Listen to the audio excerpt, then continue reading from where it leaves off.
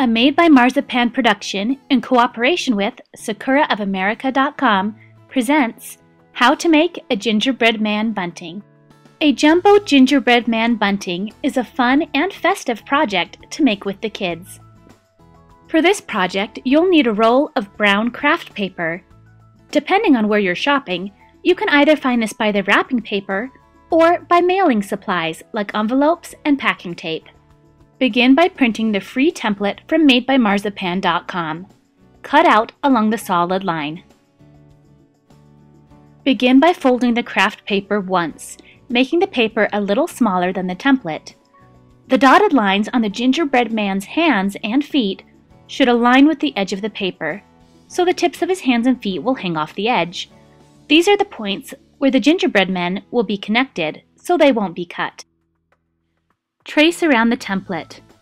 I'm choosing to cut 2 because I'll be making a front and back later.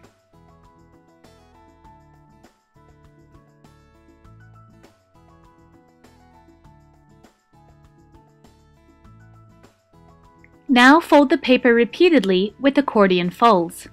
To do this, flip over the paper and fold backwards, aligning the crease with the edge of the paper. Flip the paper again to fold in the opposite direction. The more folds you make, the longer your bunting will be. Do your best to keep the folds even.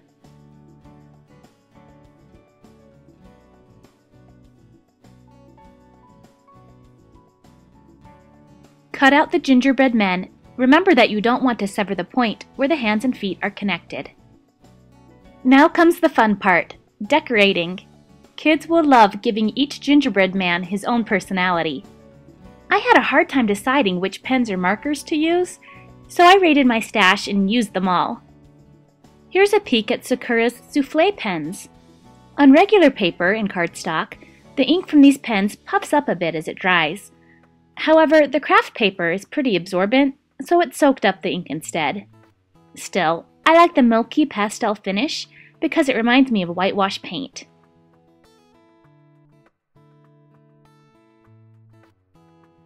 Next up, Sakura's Jelly Roll Stardust pens. These pens have glitter in the ink for a bit of sparkle. Perfect for this gingerbread girl.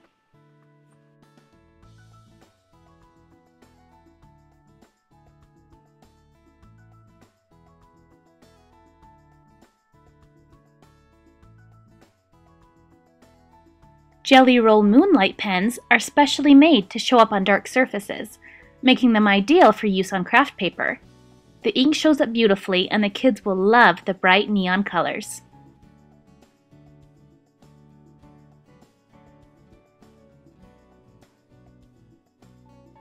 Finally, I'm trying out Sakura's Permapick pens. These pens have a paint-like finish, and the dual tips mean it's easy to do detail work or color large areas. These also come in metallic finishes.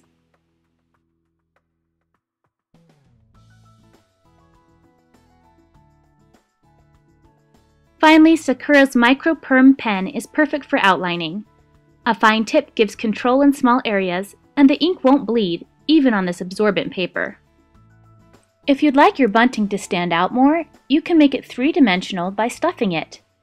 To do this, first glue a ribbon segment to the underside of the free hand of the first and last gingerbread men. This will make them easier to hang. Cut a second string of gingerbread men the same length as the first.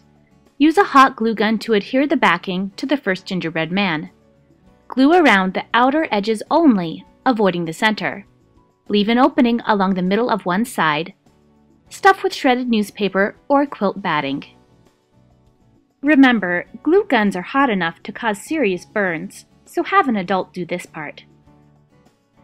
Glue the hole shut, then repeat for the rest of the gingerbread men. However you decide to decorate your gingerbread bunting, it will look adorable hanging in your home. For more information about the products shown, visit SakuraofAmerica.com. To download the free template, please visit my website, madebymarzipan.com, and search for Gingerbread Bunting.